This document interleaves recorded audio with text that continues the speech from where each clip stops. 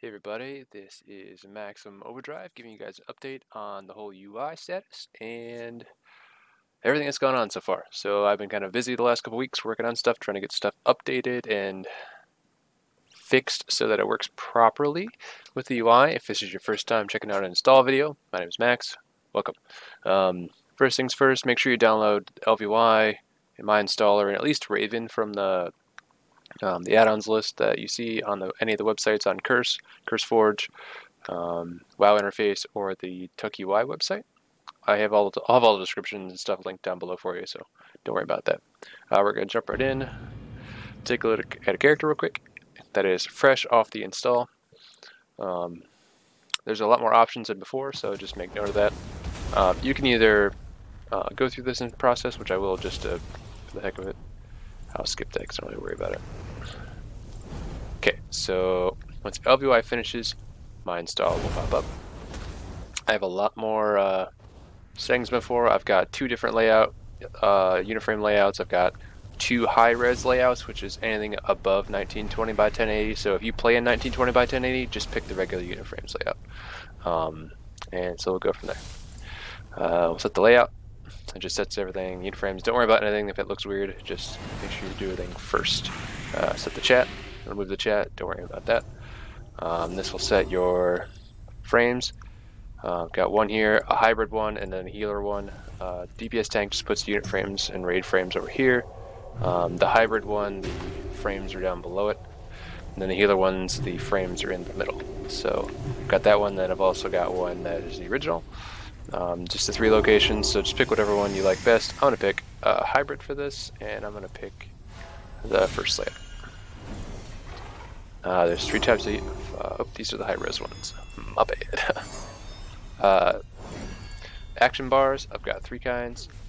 Got just kind of close to a standard one.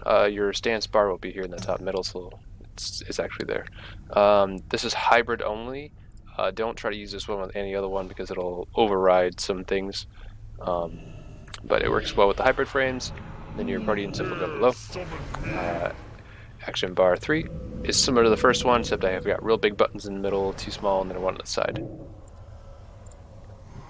This is for the high-res layout, all the action bars, because the layout is a little bit bigger and stretched. It pulls stuff to the side, so I had to like move it all in a high-res layout and then change it back. So this will set your add-ons. It'll tell you things are set. It created profiles for these ones. Don't worry about if things are like moved and not set up yet. Just click finish. It'll load the profile as is. Bam. Everything will be set up. Now, if you want to make a second profile, this is different from before. Before I had just like two layouts and it made a profile for each one. This one you need to go into LVY.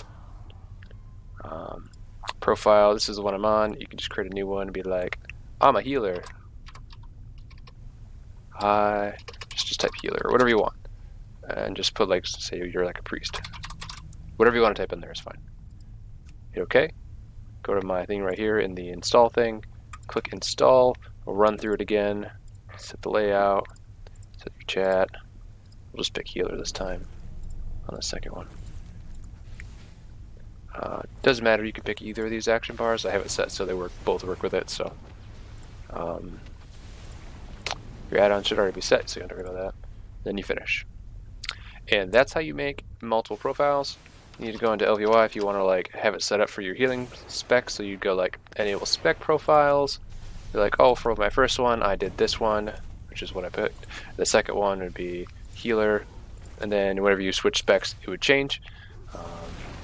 As for anything else, if you guys have any questions or issues, you can post them on any of the sites. That's fine. I've also got a Git and a Git, if you're not familiar, is where I upload all of my information for the current build of the UI. So it's all in here. These technically should work. If they don't, I'll try to fix that. But no, they don't actually open. I don't know why. But I'll get those opened and fixed soon, so don't worry about that. But there's a new version out for you guys to download and test, so I want to thank you for stopping by. My name is Maximum Overdrive. Thank you for using my UI. Check you guys later.